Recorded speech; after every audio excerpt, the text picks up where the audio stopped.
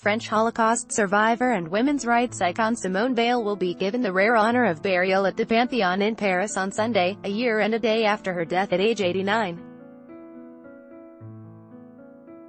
Veil's death prompted an outpouring of emotion across the country, with thousands signing a petition asking President Emmanuel Macron to bury her alongside France's most illustrious dignitaries. She will be only the fifth woman inhumed at the monument on the left bank of the River Seine, and will be accompanied by her husband Antoine, a high-ranking civil servant who died in 2013. Mum never thought she would be placed in the Pantheon.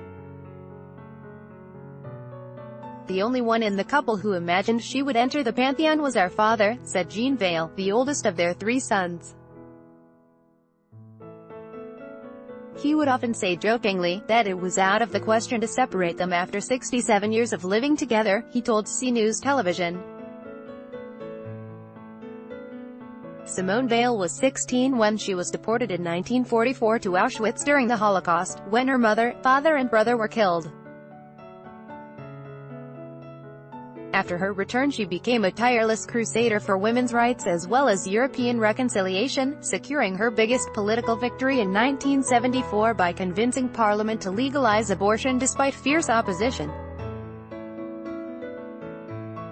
She also became the first elected president of the European Parliament in 1979, a post she held for 3 years.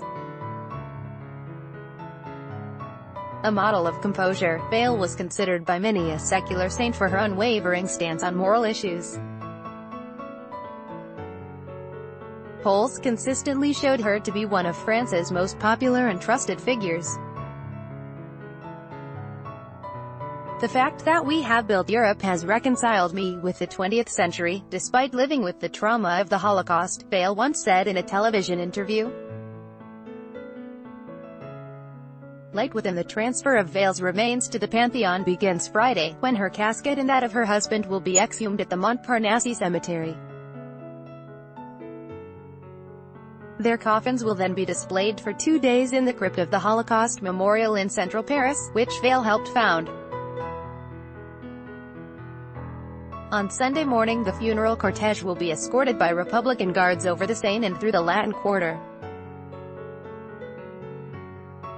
Pallbearers will carry the caskets up the Rue Soufflot, walking on a blue carpet, the color of peace, of the United Nations and of course of Europe, the presidency said.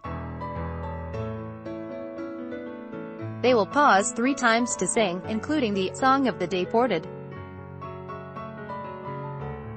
President Emmanuel Macron, attending with his wife Brigitte and dozens of French officials, will give a speech followed by a minute of silence.